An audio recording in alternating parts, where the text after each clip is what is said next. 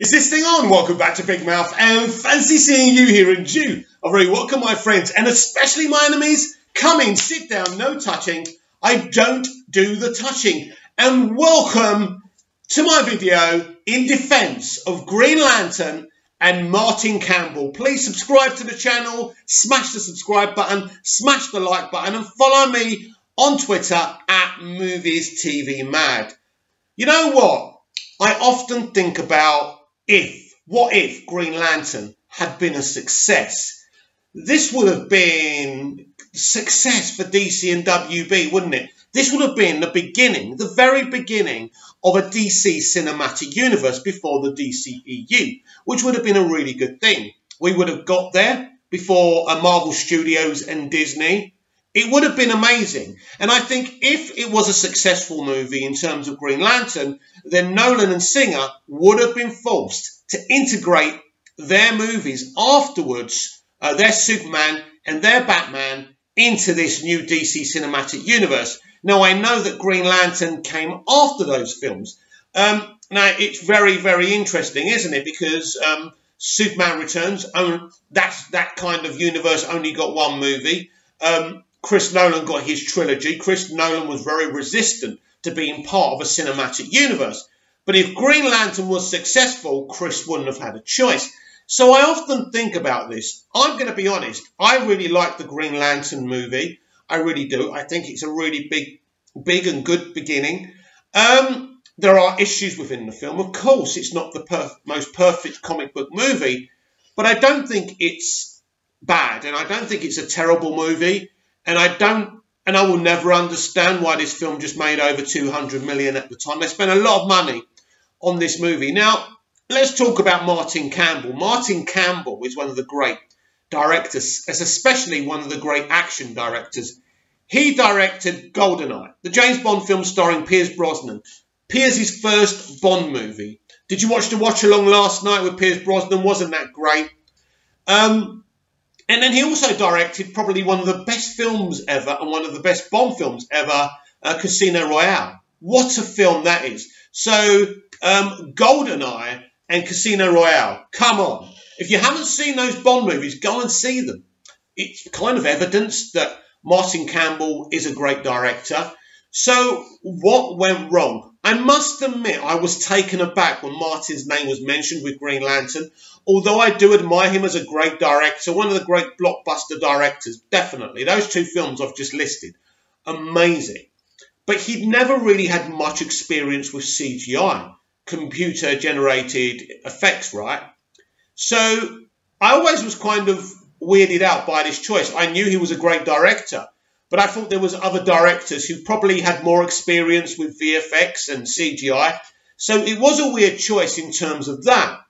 But then when you look at the opening sequence in space on Oha, the opening sequences, they're stunning. And that CGI still looks amazing today. I've got the director's cut. Well, it's about 10 extra minutes. It's not much of a director's cut. But those opening sequences, and it's basically pure VFX, is brilliant. So I don't think anyone can criticize Oha or how space looked, outer space looked. I thought the planets, Oha and all of that looked amazing. The effects were brilliant. I think the issue and the controversy came around the CGI Green Lantern costumes.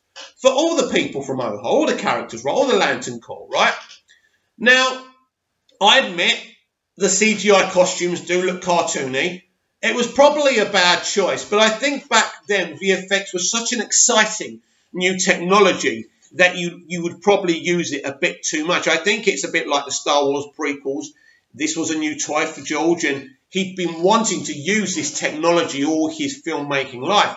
And he probably got carried away. I still love the CGI, though, in the prequels. And I mean, it's again, a lot more cartoony than we've got now because the technology's been perfected. And you've got to understand that we were at the beginning. We were at the precipice of VFX and CGI. So you've got to expect some missteps. And of course, those of us who have never used it, I've used VFX, I've used CGI. It's a very exciting technology to use even today. because you can do things that you could never do 20, 30, 40 years ago. I mean, I'm sure Dick Donner would have bit your hand off to be able to use CGI and VFX and the computers and the technology that they use today, because it took him nearly 3 years to do Superman the movie, and the bloody thing nearly killed him. But what an amazing achievement he made. So, yes, I will say the costumes don't look brilliant. I don't think they look crap either. Definitely it should have been a real costume, and that was a mistake. But I don't think it's a decision that really kills the film. So I was surprised by the level of vehement attack on Martin about that choice, that creative choice that he made. And when you look at the cast of Green Lantern, and my memory's crap, so I've got this on IMDb. Ryan Reynolds, obviously, Blake Lively. And, of course, the one success of Green Lantern was the relationship of Ryan and Blake Lively in real life, because she played Carol Ferris. And, of course, he is the main Green Lantern. He's Earth's Green Lantern. And they're obviously in love in the film. These two characters have grown up together in the film. So the success story is their relationship, and they're actually still together as far as I know. Did they meet on the movie? I don't know if they were together already. Anyway, Blake is a great kid, and I thought her performance was brilliant. She's a brilliant Carol Ferris. I think she works as Carol Ferris. And then you've got Peter Sarsgaard. For crying out loud, he's going to be in the Batman. In fact, Peter is amazing in this film. He plays Hector, of course, and he plays Tim Robbins' son. Is it Tim Robbins' son he plays? I can't remember, you know. Yeah, no, it is, yeah. He does play Tim Robbins' son, doesn't he? I think so, anyway. I haven't seen the movie for a long time. I suppose I should have refreshed my memory before doing a video. Very unprofessional. But anyway, I mean, do you know that Taika Waititi, the director of Thor Ragnarok, is in this movie? And he plays Ryan Reynolds' best mate in it. I mean, Mark Strong. And Mark Strong gives, no irony here, but gives a very strong performance as Sinestro. Sinestro is an iconic DC character, and he is brilliant. And I mean, it just goes on. You've got J.O. Sanders, who was also in JFK and plays Cole Ferris. And then you've got Tamira Morrison, who actually plays Aquaman's dad, if I remember rightly, in Aquaman. You've got Angela Bassett, who played Tina Turner in What's Love Got to Do with It. It really is a great cast. And you go down John Tierney, Michael Clark Duncan, Jeffrey Rush. It really is a great cast. And the list goes on. Clancy Brown's in it as well. Just seeing if we've got any other, Jenna Craig. It really is a brilliant cast, you know. I mean, I could go down the list forever. Yeah, really, really great cast. And so it had the cast on its side. And again, I'll say it again, Martin Campbell, a really proficient director. And, you know, I mean, Ryan Reynolds is a great actor. I thought Ryan Reynolds did a great job with the role. And, I mean, if it was successful, we wouldn't have had Deadpool, would we? He'd still be Green Lantern now. I mean, that's how nuts it is, right? And the DC Cinematic Universe, the Ryan Reynolds version, he was going to be Robert Downey Jr. Everything was there. Everything was there to have a great first movie. I like the Green Lantern movie, and I thought it would have been a great beginning for a DC Cinematic Universe. And I like the film. As I say, I love everything they did on O'Hara. I think it's brilliant. I think it's amazing. I mean, again, I look at this cast, and it's just phenomenal. If we go to Michael, you know, he plays Kilowog. You know, Michael Clark Duncan plays Kilowog, right? And Kilowog is such an important character in the Green Lantern mythos.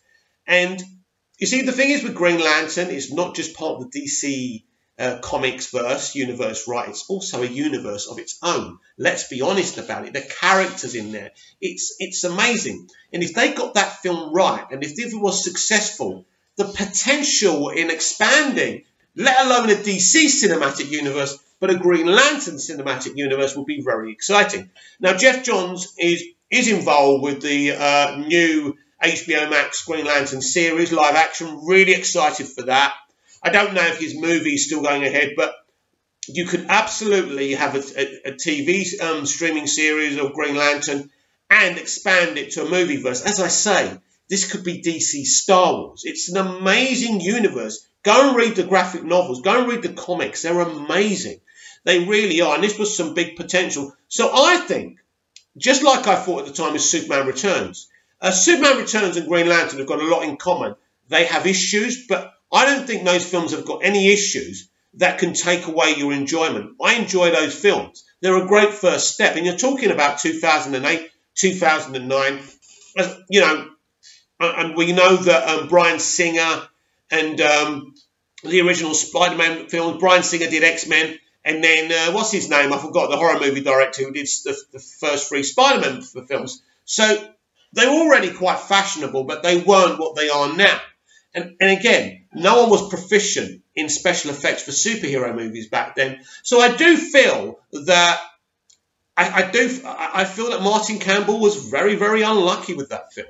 I think he did a really good job, and I think that film has got some excellent moments. And they really could have, whatever went wrong, they could have put right in the second film. So they could have, you know, they could have made a proper Green Lantern costume. So I don't think the film was so bad that you can turn around and say, nah, give up on it. The problem was for Warner Brothers is justifying a film that only made 200 million at the global box office. Or was it domestically? I can't remember. 200, I think it was at the global box office. So it's not a lot of money. Back then, superhero movies weren't really making that much. I know The Dark Knight made $1 billion. I know that. Was it a little bit after Green Lantern? But at the end of the day, Green Lantern was kind of an experiment, I suppose. It was an expensive experiment. I think when you've invested so much, I think sometimes you have to invest a little bit more on a new project than an active project to kind of get it off the road. And I think even though people weren't happy with it, I think Warner Brothers were considering it for months and months and months, whether they should do a sequel or not. But it is difficult when you start off on such a negative footing, because the opinion of the fans, the consumer, the critics was it wasn't a good film. But I will defend this film to my dying day. I mean, it's been a long time since I've seen it, but I enjoy this film. I think we've got Angela Bassett as Amanda Waller, and what a great Amanda Waller she is. So they're starting a universe here. And I think, despite what people said about it, and despite the box office, I think this is the problem with Warner Brothers. I think when you look at Iron Man 2, although the box office was good, the response to Iron Man 2 wasn't positive. Iron Man 2 isn't a particularly good sequel or a particularly good film. But they weren't about to just, you know, kill the franchise dead. And I think this is the problem with Warner Brothers. They're too reactive to what the consumer and what critics think. And I think I like what Marvel Studios did in the early days. There was a lot of criticism, a lot. There was even criticism of the first Iron Man film. There was criticism of Iron Man 2. All those early films. Before the first Avengers movie, there was a lot of Marvel fans hating on the franchise, hating. But it fell on deaf ears. You know, Feige was focused. He admitted it was difficult. He says it all the time. And I think in the early days of Green Lantern, instead of being reactive like they were with Man of Steel, Batman v Superman and Suicide Squad, if you focus on the job at hand, at the job ahead, instead of listening to everything what people are saying, you can have a successful franchise. I think Green Lantern should have had a sequel where they learned from their mistakes. They would have made a much better movie because they'd already got the kind of look of OR in that universe beautifully. We even had a post-credit scene of Sinestro.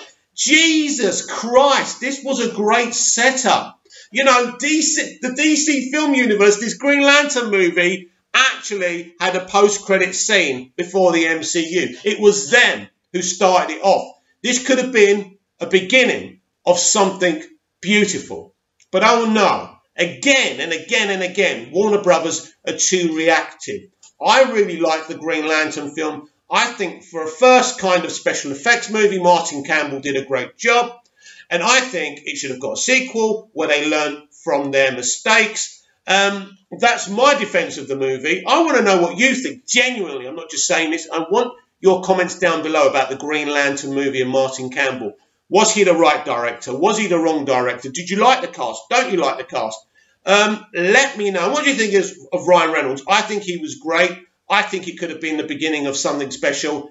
And I'm just very sorry that it wasn't, because I believe Green Lantern is our Star Wars, is DC's and Warner Brothers Star Wars, and the potential is there, is to create a beautiful, self-contained franchise within a franchise. Comment down below, like, share and subscribe. I'll be back tomorrow with more videos. See you again soon.